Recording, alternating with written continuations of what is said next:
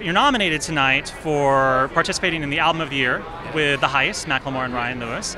And I think you're up, I want to say, are you up for another nomination as well in one of the other categories? Video of the Year. Video of the Year. For Can't Hold Us. Yeah. So it's been a good year. It's been a good year. But you're working on your own project too. You have your own album that you're putting out, I think, independently, correct? Yes.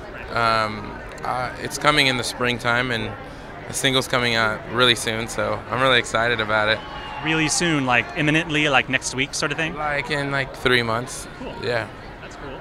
Is there a particular vibe of the album, or is it kind of all over the place? I'm gonna dance. I like to dance and play tennis. So like anthem, very anthem and dance. You'd like to dance and play tennis? Yeah. So. How can you work in tennis into the record? I mean, I used to play tennis when I was little, and when you're on the tennis court, you need like stuff that's motivating. So I listened to a bunch of anthems, and that's how Can't Hold This came. All right. So I just think of, oh, I want something that's motivating. What do you make of the big marriage thing that's going to happen tonight during Same Love? You know, amazing. with Madonna and Queen Latifah and then 38 couples. I'm really excited to see that. Now, did you know about that? Yeah, the guys have been in rehearsals like for the last 3 days, so I hear all the stories about everybody, so I'm really excited. I'm really excited tonight. It's gonna be sick. And you know, Madonna's going to be there too. Yeah, I want to meet her. I think you can make that happen if she's performing with Macklemore. I think you got the hookup.